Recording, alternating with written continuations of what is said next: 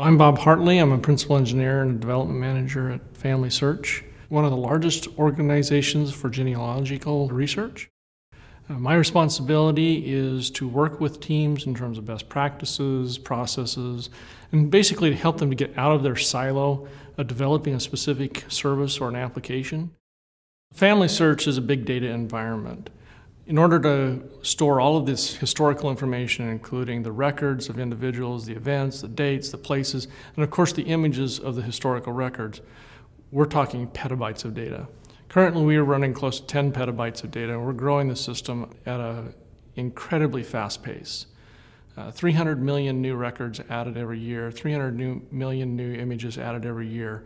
We're on the path to 20 petabytes and more. Some of the lower level challenges that we had in delivering FamilySearch had to do with the vast amount of data and being able to present that to the user in a timely manner. So we started out with an Oracle database, EJB, using Java.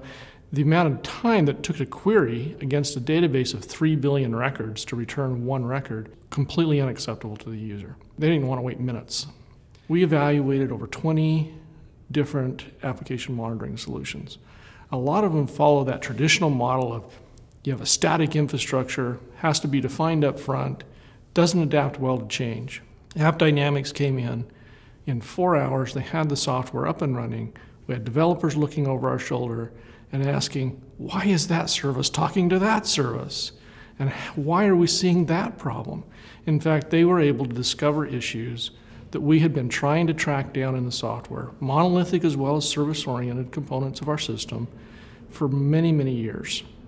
And they just became apparent in the way that AppDynamics instruments the code, presents the data to the user, and provides you a way to troubleshoot and diagnose the problems. One of the initiatives we had was to increase the scale that FamilySearch could handle by an order of magnitude, 10x.